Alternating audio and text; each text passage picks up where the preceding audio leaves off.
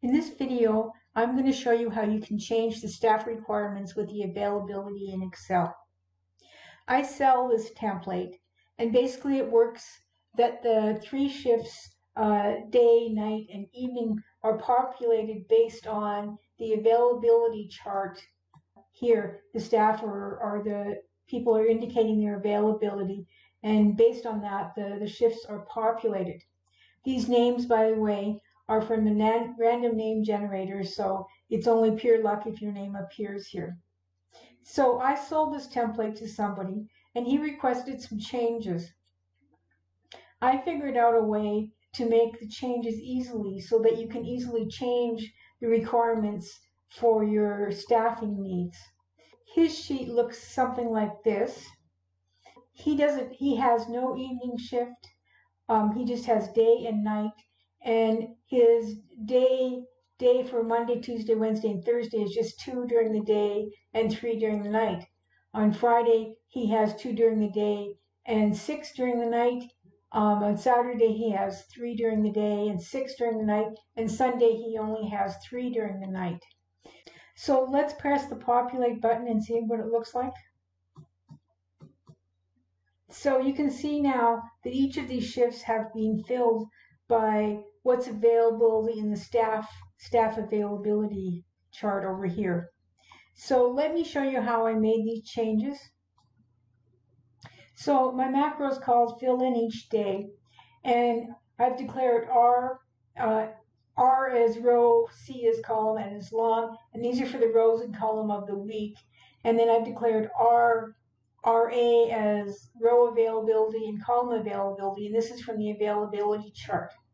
The last row is the active row, is counted from the bottom up, so this is the number of staff that they have to choose from. One of the first things I've done is I've done a case select. In this case select, I'm telling it that if the column is this, then the case availability is C plus 9, and the same thing for Tuesday. If the column is 3, then the availability is going to be C plus 10. That's the same thing for Wednesday. For Wednesday is 4, and the availability is C plus 11. So it goes on like this till the end. So before the case select, I have said that R equals 5, so that would be right here. For the first time slot, what you're going to do is you're going to call a macro, and it's transferring these values, so it's C, the availability, the R, and the C, and the last row. So now let's go look at what we're calling in this little macro. So the little macro is called time slot, and here you have the same variables being transferred between them, the CA, the R, the C, and the last row. And so you're going from R availability from 6, which is the first name, to the last row, which is how many people they have employed there. Now, the first thing it's doing an if statement, that if the interior color of the cell R availability and C availability, if it equals blank, if there's no color, then then they're doing another if, and if the active cell value equals Y, that means they're available.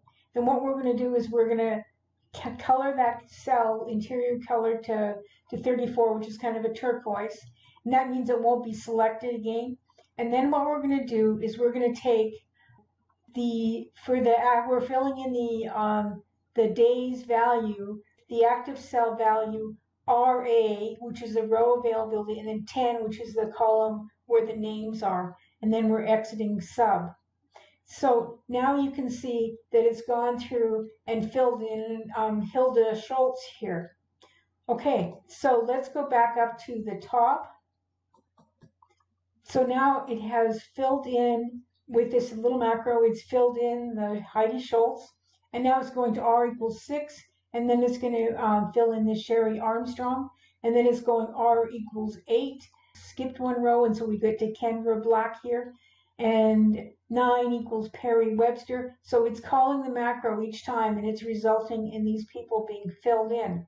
Now this is going to be the same thing all the way until Thursday, where it's basically doing the same thing over again and populating each of the people.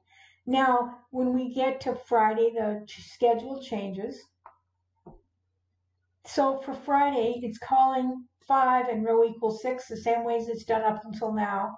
And now, because we need more, we need, this is 8, 9, 10, 11, 12, 13. We have the R set to all the way from 8 to 13, and we're calling the macro in between for each of the rows. The same thing goes for Saturday. So you're basically calling each of the rows that you need to populate for each of the time slots on your day.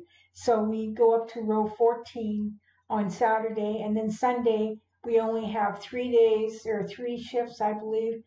We have the 3 night people, and so then on Sunday you're just calling R5, R6, and R7, and now you have them populated. I will, of course, include all of this code in the description of my video. Please subscribe.